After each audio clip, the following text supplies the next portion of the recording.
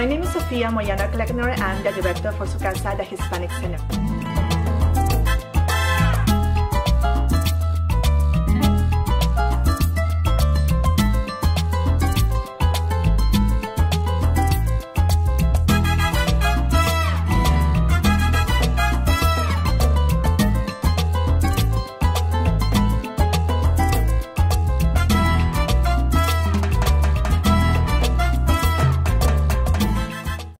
The mission of Su Casa, the Hispanic Center, is to provide comprehensive services to fulfill the needs of our Hispanic Latino families in the area of Cincinnati, while at the same time empowering them to become proactive.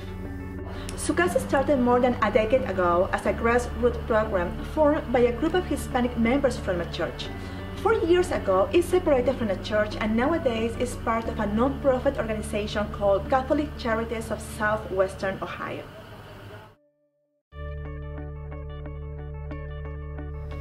Number one, partnership with other organizations. We partner and we have a great relationship with other organizations such as legal services, social services, universities, healthcare institutions, corporate institutions, and many other city services agencies. Number two, trusting issues. We have the trust of our Hispanic families and individuals. They know that we strive to provide the best services for themselves, but we also respect them as individuals. And number three, the trust of our Hispanic community. Our community knows that we strive to provide the best services that we can for them, and we also respect them as individuals. So there you have, what is the core of our success? Partnership with other organizations, the input of our volunteers, and the trust of our community. Well, at Su Casa, we focus on topics such as obesity, heart disease, and diabetes.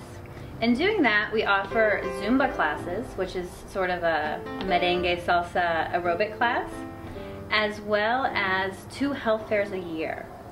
Our last health fair was in January, and we had over 300 people attend, and we offered mammograms, pap smears, prostate exams. We offered blood pressure, glucose, and cholesterol screenings, and much more. So those are very popular here. We had, like I said, over 300 people attend. And we also offer different workshops, such as a lead prevention workshop. And we're hoping in the future to have walking clubs and other activities for the community to be active. Okay, at Su Casa we have an ESL, which is English as a Second Language program. We have a computer program, computer classes, as GED, and a literacy class, which is reading and writing in Spanish. Our ESL program, we have currently 2 levels. We have 3 classes of level 1, and we have 1 class of level 2. In order to move on to the next level, the students have to take an exam. We have wonderful volunteers. They're all professionals. They're all very dedicated and enthusiastic. So we're very blessed to have such wonderful volunteers at Su Casa. Our computer classes, we also have 2 levels, level 1 and level 2. In order to go to level 2, you have to take an exam, just like in the ESL program. Our literacy class, we just started this about a month ago, and that's reading and writing in Spanish, for those who have no formal education in their country. Again, we're so lucky here at Su Casa to have such wonderful volunteers in these programs. Our GED class takes place on Saturday evenings, and our classes currently take place on Sundays, our computer, ESL, and literacy classes. Well, we have a wide array of services that we offer here at Su Casa.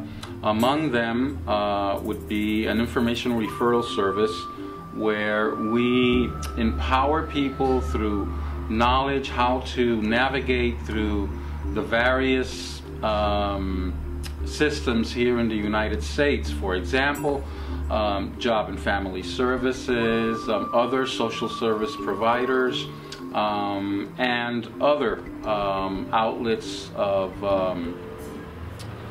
other social outlets. Well, we provide job development for our consumers. That is, we contact employers and we look at potential employment opportunities for the consumers that we serve, and we try to do job matching, and also because of the population that we're working with, there's specific issues that pertain to the population, and we certainly try to assist people in overcoming the obstacles that they're facing when taking on the challenge of finding a job here in the United States. We, when a family comes to us seeking housing, we identify first if they're looking, to rent or to purchase a property. Most of the times it's the former rather than the latter. So we basically serve in everything from interpreting, getting through the initial placement of the person in an apartment, orientating folks as to all that is needed here in the United States to be able to rent an apartment, and assisting them basically in just navigating how to go about seeking housing here in the United States, which oftentimes is a little different than the way they would, seek housing in their own respective countries. I hope you found this video informative, and thank you so much for watching. And you're always welcome here at Su Casa.